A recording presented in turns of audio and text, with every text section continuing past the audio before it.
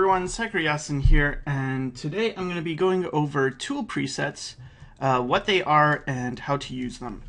So a lot of people already know about brush presets, and to access those you go to Window, Brush, and you have a window here, and this just lets you change your brush.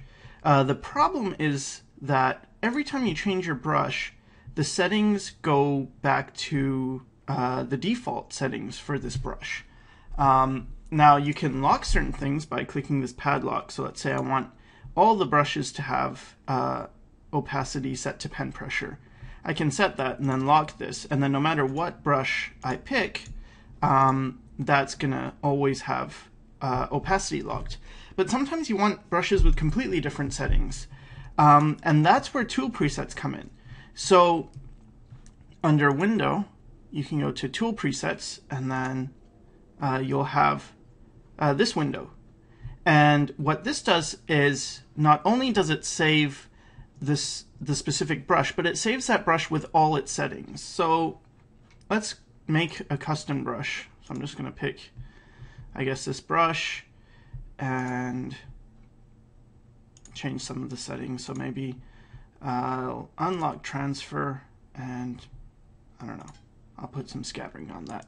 So now let's say that that's the brush I want to keep, and let's say I want it to be yellow, because this is a cool thing about tool presets is you can also save the color of the brush. So up top underneath File, there's a little brush icon, and it has a down arrow. So you click that, and then here it looks like the same button as New Layer. If you click this, it says New Tool Preset.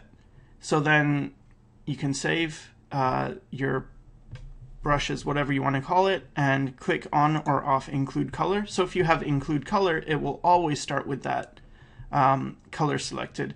Most of the time I don't use Include Color, but the time where I do is with my sketching brush, because I like to sketch on this background and I like to have this kind of reddish color.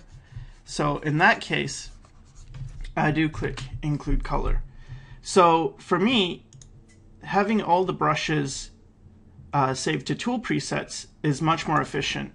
And I can have the same brush with different options attached to it. And now I guess I'll just go over real quick how to find your tool presets. So in your program files, if you're using, this is if you're using a PC, under the Adobe folder, you just go into your Photoshop folder, and then there's a folder called Presets and Tools. So under this is where all your presets are saved, and this is where you can also, drag and drop presets that you've downloaded online, and then they'll become available to you.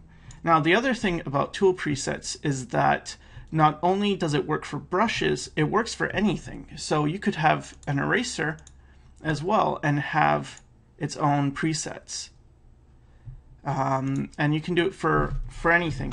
And if you want all of them to show, you just uncheck this box that says Current Tool Only, and if I uncheck that, then every preset is available to me.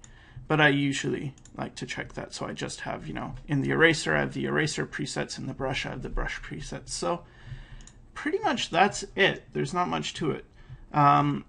And I think if you use tool presets a lot, you'll start to stop using brush presets as much, just because it's so much more convenient to have the brush exactly customized the way you want it. So I hope that helped, and thanks for watching.